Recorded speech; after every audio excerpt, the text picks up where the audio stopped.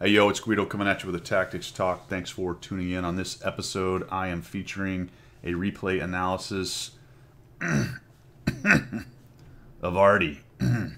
Artie. We're doing Artie. We're doing Artie. It's Captain Obvious in his Tier 7 M12. And he's only playing Artie, he says, for the missions. They're only for the missions. It's not for griefing. It's not because he's hungover or drunk or both. It's because the missions. All right, man. I believe you. I believe you. That's why I played Artie, right? Because of the missions. Hey, look. If you're going to play Artie, do it right. There's a lot of missions. Let's see how this goes. And we have a big finish. We have a big finish. All right. So right off the bat, let's talk about artillery positioning. There is both the positioning of the tank and the positioning of your initial shot or the reticle on where you think the first guys to be lit are going to be. And that has a lot to do with the map, your particular position with your tank. Should we call it a tank? I need a better word for it. It's not a tank. Vehicle. Your carriage, your gun carriage, and where you think guys are going to get lit. I don't recommend doing the counter Artie thing immediately. You can do, and I have done that in the past. But if you want to do good in Artie, do good. If you want to do well in Artie, and you need top experience, or you're trying to do some mission that requires stunning and damage and blah, blah, blah, blah, blah, then you need to get a shot off early because your reload is so long. You need to try to stuff as many shots into the game as possible. That means all that babbling that you have got to get your shots off early, and that means you got to find the first guy that gets lit or one of the first guys that get lit. Whew, that went on for a while. So where are we going to find those guys? Look at your comet. He's way up here. You know that this big flat area typically gets lit, and there's some big fatties trundling along trying to get to the place where they're sort of already safe, and they're all cringing right now and hoping that no scout lights them so that some chucklehead in the back, sorry, Captain Obvious, right now you are that chucklehead, can lob a shell out within the first 30 seconds of the game before you can even do anything. Wah. But what does that mean? Captain Obvious, I'd be looking down here, somewhere in this area, looking for the big slow guys because I know that that comet is probably my best bet for lighting. On this map, the other spot is somebody around here on these ridges, maybe coming through there, but that's going to be a fast dude. And the good news is you found a slow dude. So you got over there. And just think about that. It took you a while to zoom in, and had you been looking in this general area, you'd probably already be on a reload right now. So all those little amounts of time start to add up. All right, so there you go. In between, I do look for tracers. The reload on this, what else? I'm going to keep calling it a tank. I'm going to call it a tank. We'll just call it a tank. It's not a tank. We'll just call it that. It's pretty fast. So if you do look for tracers, and typically on this map they are in the A8-9 area and the about A5 area, do it very quickly. Take a quick look, and when you don't see something, go back to where you know you're going to get lights and get your shot. There's also this HT number 6 over here, although he is now behind that cover. Looks like he got a shot for now. Actually, they all show green on this, unfortunately. So he is probably in cover. Looks like that Churchill is your best bet. The other thing I want to talk about real quick is the tactical movement of your hull so that you don't get a reset on your zoom. If you can see the field of regard, which is the V coming off of your vehicle, off of your tank right here, you're near the left-hand limit. So the gun will swing along this azimuth quite happily, and you won't lose a lot of dispersion. But if you shift your hull, your dispersion goes out to maximum again. You've lost anything that you zoomed in. That can be very problematic when you're following a tank who's moving this way and you go past your stop. If you hit X, it will freeze your hull, but then you won't be able to aim past that. I don't use X. I don't recommend it. Just pay attention to where your field of regard is and pre-shift your hull so that you put your targets more or less in the center of it. We'll talk about moving targets in a little while on another shot. So we'll zoom in. The good news is that Churchill is so painfully and blindingly slow that you don't have an issue. Alright, so another thing. Leading targets that go dark that seem to be going in the same direction. You've got to get a better idea of movement or timing in your nugget, because I think you were well behind this guy. I'm actually going to back this up. So let's see if we can get back into shooting on this Churchill. We'll take a look at this guy. Here he comes. Here he comes. All right, so he was last seen about here. And you backed up to here. And if you looked at what his movement was, I'd put him about right here by now.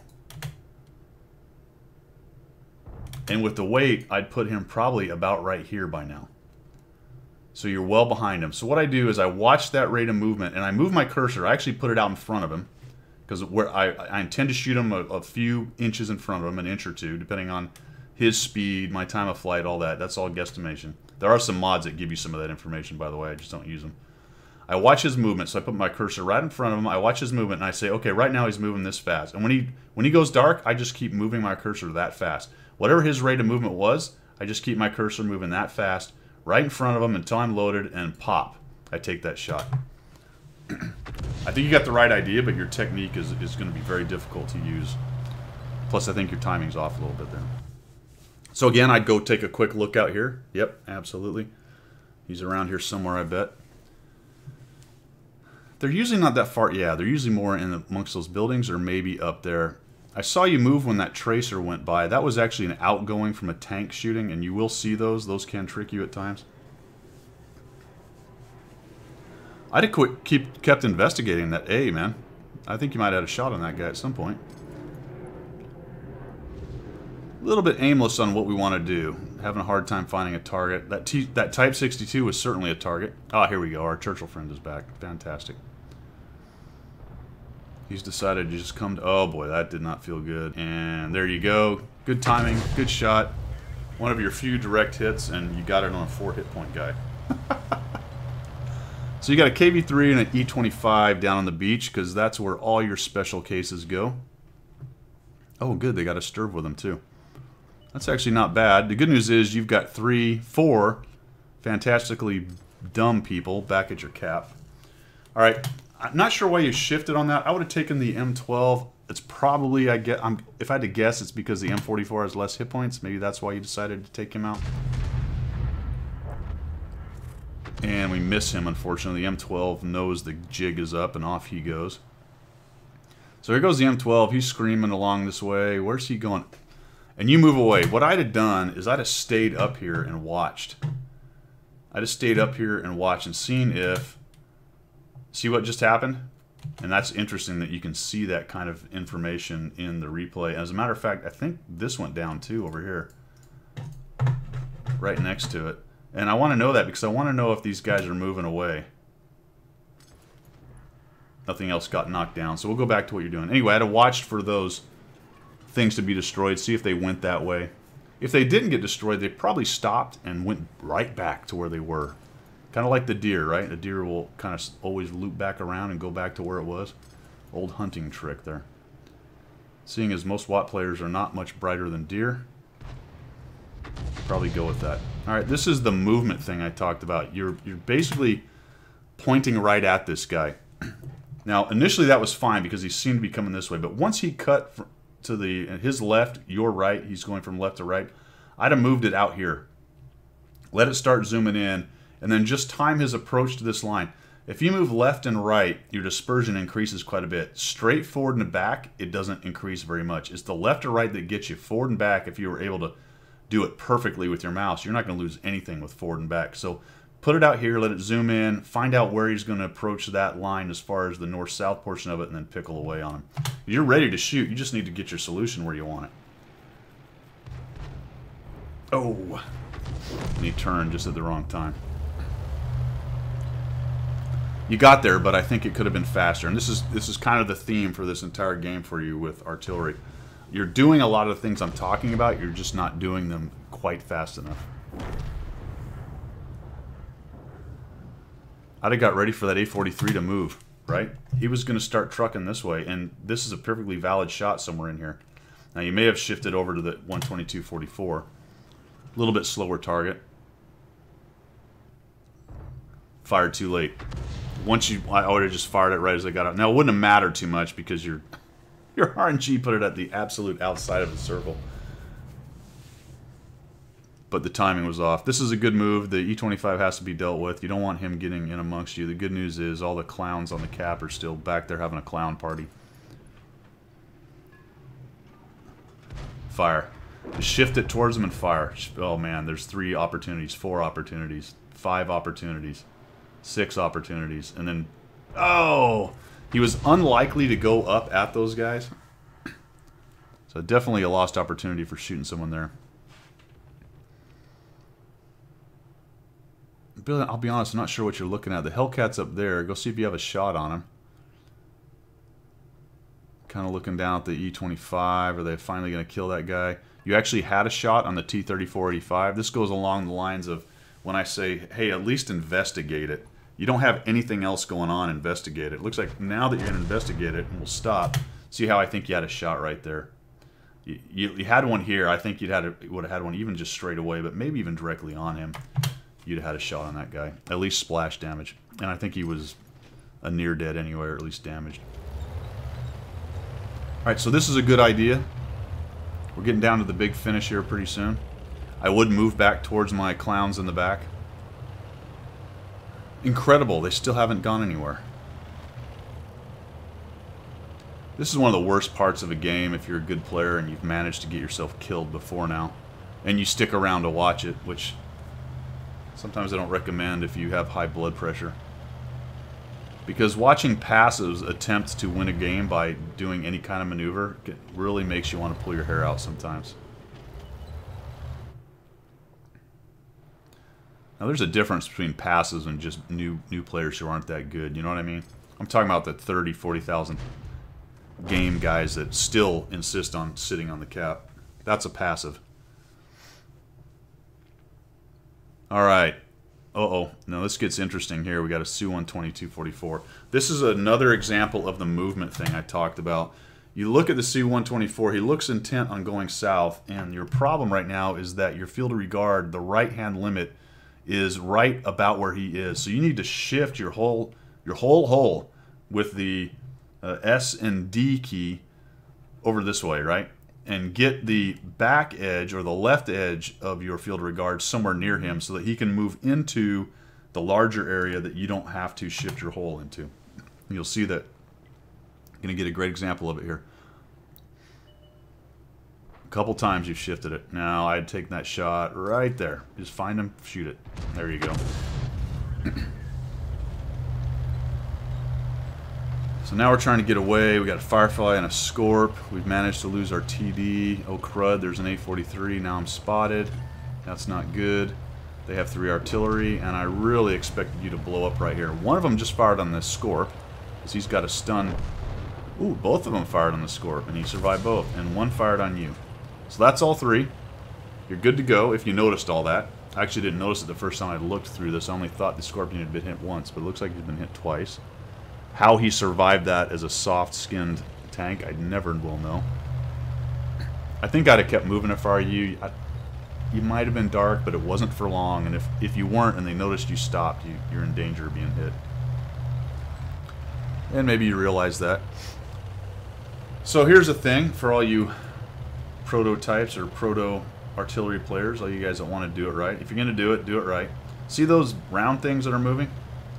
And they have these tracks on it, and it makes this vehicle go forward. Hey, you can move in your artillery. You can move. And in this case, I would move. And in fact, Captain, I'd be up here somewhere. I would move closer. The reason you want to be closer in your artillery is the time of flight is shorter and the accuracy is better. You do have to be careful about getting into arc problems. You don't want to be right up in their face necessarily. But another 2 squares forward, maybe 3 at the most, would be fantastic as far as helping your shots get downrange faster and more accurately. Helps with lead fire, helps with accuracy. It's just a good idea. And you do a lot of kind of moving around. I'll be honest, I'm not sure what you're looking for unless it's just to pick up the stray tracer.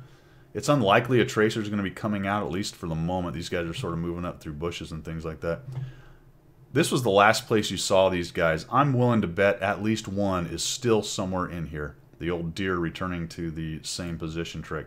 I'd put my cursor right about here because I expect them to be along the back edge. Maybe here if I want to split the difference between somebody hiding in these bushes and somebody hiding right here. or just here, or just here. But in any event, somewhere where I can just sit there, let it zoom in and go, all right, where is this guy? As soon as you spot it, just a real nice, easy move over and click. Remember that easy movements right and left will change your dispersion less than jerking the pipper over, jerking the aiming point over at a high rate. Here you go. So not bad. Now you're doing it. And now we're just waiting. Where is this guy going to show up? Oh, don't move. Don't. Stop it. No. No. Oh. Excuse me. Notice if you'd have been sitting right here fully zoomed, you could have just slid it right down and went plap. And that dude is gone. And it would have been plap. That's exactly the sound it makes. Oh, looking for some lead fire and just too much. So down goes the M44. Firefly's trucking along, thinking he's all fine and dandy. Nope. So more than likely, based on that, and the Scorpion didn't light anyone, those artilleries, at least one of them, are down on the left side, more on the A0. And there's a bit of luck. This game is probably over if this guy had been playing. Although I don't know what his skill level is. If he's just a bot, it may not have mattered. He may actually be more effective right now for lighting up the Scorpion than had he actually used the movement keys. So a little movement forward. You didn't move for 2 shots, or at least 1 shot you didn't move. The second one you moved. I think that was probably a good idea. Just in case they happen to be looking. Alright, so this is just going to be some splash action on him. Kind of looking at him, kind of looking at him. I'd have fired right... Oh, man. I just wouldn't have gone that far. I'd have put it right there and fired. I'm going to wait a little bit, hoping he goes into it. And lo and behold, there you go. So that ended up being good. My intuition to go faster may have actually been a miss. And that's very unlucky. Scorpion misses, and he should have just kept going because, boom. Now we get into the old, can I splash this guy? Oh! Alright, so instead of moving around and trying to get... I'd have figured he was going this way. Probably would have put it right there where you still had a green line and fired it as soon as it got lit. Or as soon as it got loaded. I'd have fired right there too. But we wait quite a long time. And there's no telling where he got. He probably tucked way up under that rock and just gets away. Alright, we ready for the big finish. Now I'm going to go chipmunk speed here. Getting ready for the big finish. So we're coming over here. So, what do you think, folks? Are we going to have a duel, or are we just going to have a bunch of camping? Would I make you watch a bunch of camping? Probably not. We're going to have the Dance of the Sugar Plum Fairies right here. This is not a terrible spot. I'll be honest, I'm not sure what you're looking for here. Is somebody going to just fire a random shot out? I don't think so. So in these cases, when I am trying to turtle up in an arty, I will have my view somewhere around my green line, which is my spotting range, and in the direction that I expect to get spots from. The bush you're in, I can't actually get back to the tent. Yeah, I can. This bush is fine, and it sort of protects you from this direction, but I think even if somebody came up here, they would still see you. So it's not really my favorite spot. I think I might be back here. There's a bush right here you can sit in where you can get a little bit better view. If they come from your right side, you're bumming because you're already looking that way. So I will say this is sort of an unexpected position to be in. So it's good for that, but as far as being not spotted, it's not great. Now here's something else that's interesting. So you got your aiming point there, and you come over here, you shift right, and we look at that, and we can see, look at how it's jerking around. We move around, and now look at what it's doing. It's having epilepsy. See that, doing that? And I think at this point you're thinking, what on earth is going on with this? Well, it's because you were actually, if I can get this thing back, you were actually backing up into this wall right here. So folks, if you're driving artillery and you notice that your aiming circle is doing that breathing thing, you are probably moving. So you have somehow inadvertently made it start to move. And I have done that multiple times, whether it's reverse or forward. I see my aiming circle breathing. That's because I'm moving, and somehow I have started that. Oop, and then he stops doing it. But we got a spot. We got a Hummel coming at us. Okay, so we're waiting on... Oh my gosh, there's the M12. So we'll just do a quick change of the aim and... Oh! Missed him! I think I'd have taken that shot myself, so I think we just got a little bit unlucky there. Unsure of why the M12 would not have just shot and splashed you. That would have given the Hummel the opportunity to move in. And had you come out, the Hummel would have had you. And the M12 could have tried to scoot away. That was just very strange to me. So you get reloaded. Nice and aggressive. Dance of the Sugar Plum Fairies. Uh-oh. That M12 made a big mistake. Down he goes. So, alright, we got this. Uh-oh. The Hummel's not an idiot. He's coming at you.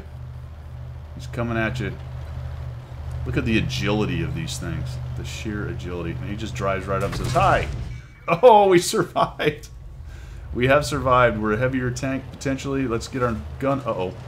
Hummel's not an idiot. He's trying to keep you from getting your gun on. Uh-oh, jeez. Who reloads firstest?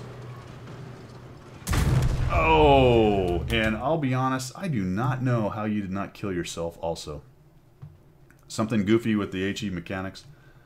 Maybe it's where your round is live coming out of this barrel. I don't think it's at the end of the barrel. I think it's actually closer in here based on the modeling. I can't remember how it goes, but for whatever reason, that was interesting. Whether the explosion was actually contained within the middle of the vehicle and nothing was allowed out because of where it happened, I don't know. Maybe it actually happened on the ground. I don't think your gun was sticking on the ground, but you were pretty close to being pushed off. All right, man. Nice job. Shotgun in the face. We end up living through that one. Like I said, if you're going to play artillery, do it right. I hope you learned something here, I think. All right, guys. Take it easy.